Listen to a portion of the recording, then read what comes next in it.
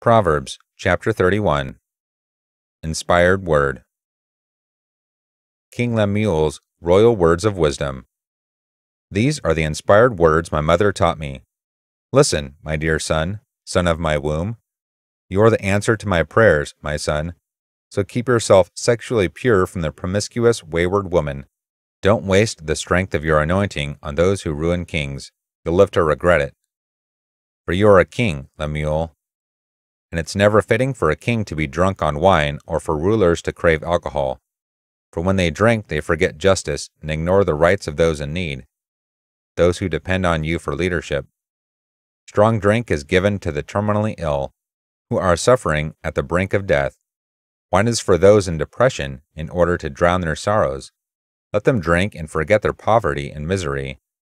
But you are to be a king who speaks up on behalf of the disenfranchised and pleads for the legal rights of the defenseless and those who are dying. Be a righteous king, judging on behalf of the poor and interceding for those most in need. The Radiant Bride. Who could ever find a wife like this one? She is a woman of strength and mighty valor. She is full of wealth and wisdom. The price paid for her was greater than many jewels. Her husband has entrusted his heart to her, for she brings him the rich spoils of victory. All throughout her life she brings him what is good and not evil. She searches out continually to possess that which is pure and righteous. She delights in the work of her hands. She gives out revelation truth to feed others. She is like a trading ship bringing divine supplies from the merchant.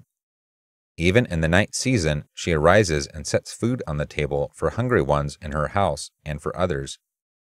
She sets her heart upon a nation and takes it as her own, carrying it within her.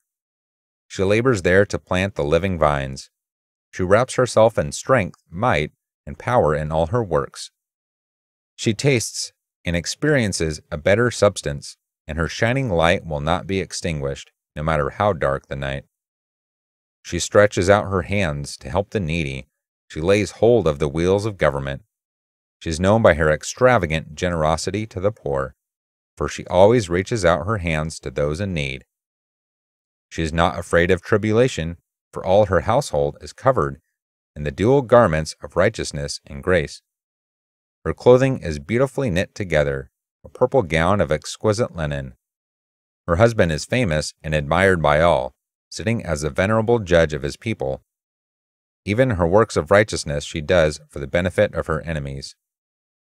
Bold power and glorious majesty are wrapped around her as she laughs with joy over the latter days. Her teachings are filled with wisdom and kindness as loving instruction pours from her lips. She watches over the ways of her household and meets every need they have. Her sons and daughters arise in one accord to extol her virtues, and her husband arises to speak of her in glowing terms. There are many valiant and noble ones, but you have ascended above them all. Charm can be misleading, and beauty is vain, and so quickly fades, but this virtuous woman lives in the wonder, awe, and fear of the Lord. She will be praised throughout eternity.